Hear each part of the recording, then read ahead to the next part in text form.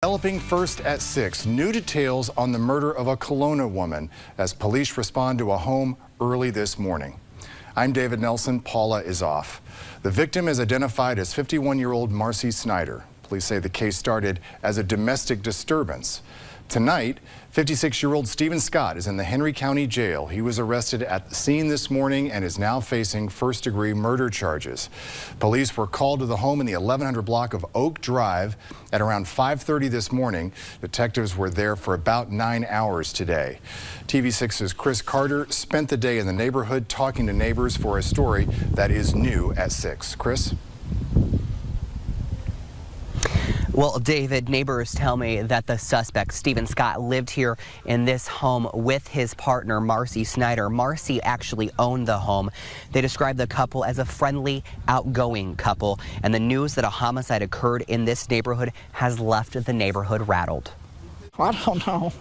I'm in shock. I don't know what to say. Shock for Darlene Rogers as she learns the home of her neighbor and friend, Marcy Snyder, is the scene of a homicide investigation. Total shock. Can't believe it. You know, the last thing you expect, obviously. Rogers has lived in the neighborhood since 2014, quickly becoming friends with Snyder and the only person charged in the case, Stephen Scott. I just can't imagine what would have happened over there that would have set him off to do that. Rogers says Scott and Snyder lived in the home together.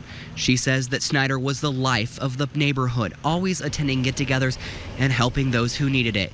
The couple seemed happy. I'm really upset. I can't believe he did this to her. You know, they seem like such a good, fun-loving couple. Members of the Illinois State Police Crime Scene Investigative Unit and several other law enforcement agencies spent hours at the home Wednesday.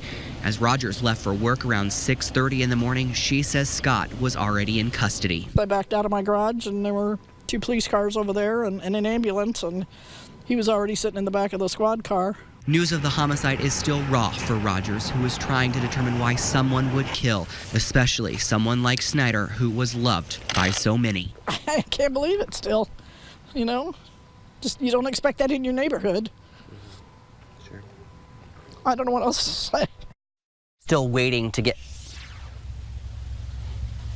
Now, we are still waiting to get more details about this investigation. Police say that it is still an active investigation. David, we are told that we should receive more information in the coming days, and hopefully that will include the cause of Snyder's death. Reporting live in Colona, I'm Chris Carter. Back to you.